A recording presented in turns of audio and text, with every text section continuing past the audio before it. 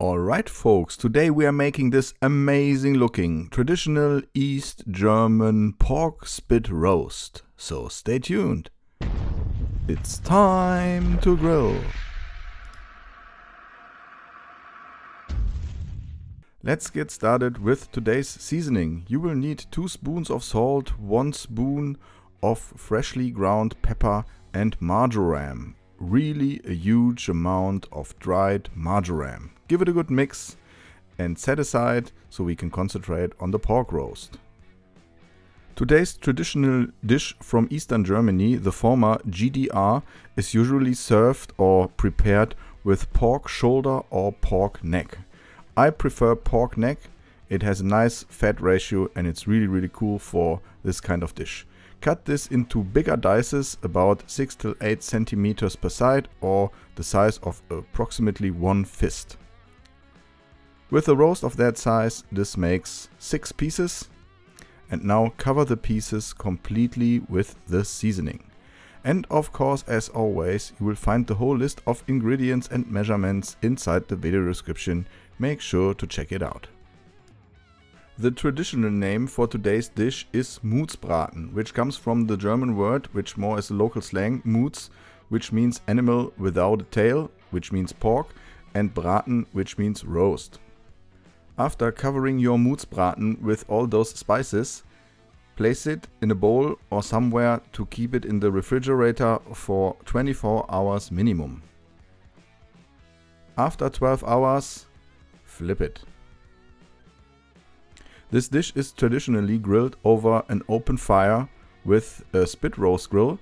We are not able to prepare this open fire thing today with a special grill, so I decided to put this on my gas grill.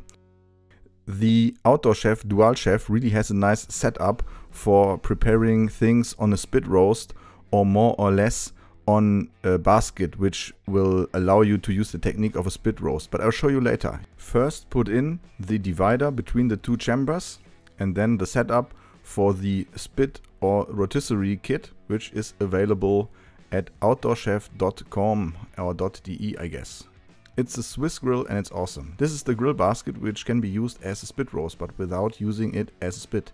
It's perfect for the amount of pork we prepared today. Just place those pieces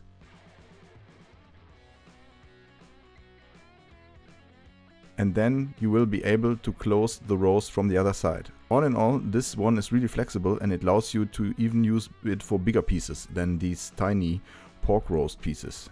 It's really amazing and really interesting technique. Now place that spit roast or grill basket on your gas grill.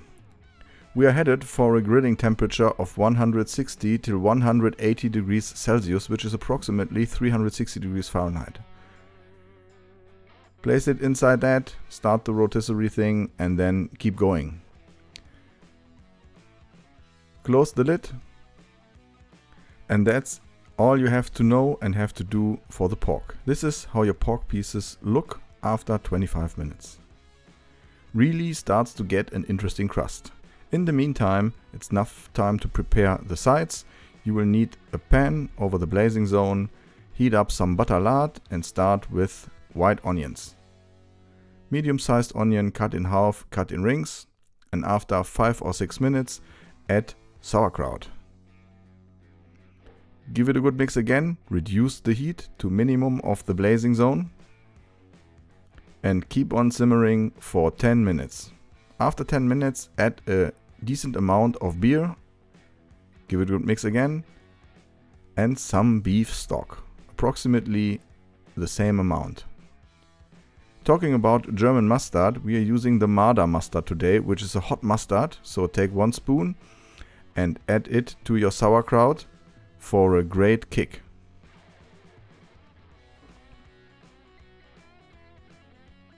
I already pre-cooked some waxy potatoes and I just smashed these and mixed it with the sauerkraut.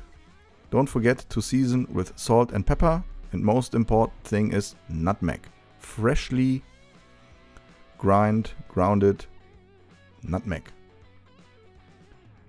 I really like the ratio of potato and sauerkraut here. Keep warm. After 45 minutes, your pork is done.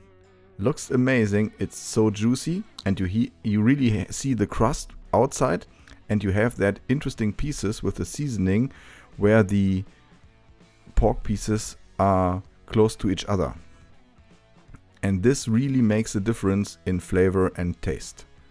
It's awesome. Grilling great pork can be so easy, believe it or not. Here's one of those pieces. You can see that now, crusty and juicy and full of moist. Delicious way of making pork. Cut into slices and then plate it up. Just start with a plate and the mixture of potato and sauerkraut, which will also taste even better the day after this day. You heat it up again 1 day or 2 days later. It's amazing. Here is my final result of these traditional East German pork roast served with sauerkraut mashed potatoes. Can't wait to hear your thoughts about that. Of course, as always, I'm gonna give this a shot right now. Please make sure to hit that like button and subscribe if you haven't subscribed yet. I would really appreciate your help and your support here. I love dishes like this. Anyway, so good. Thanks for watching. I'm out. See you.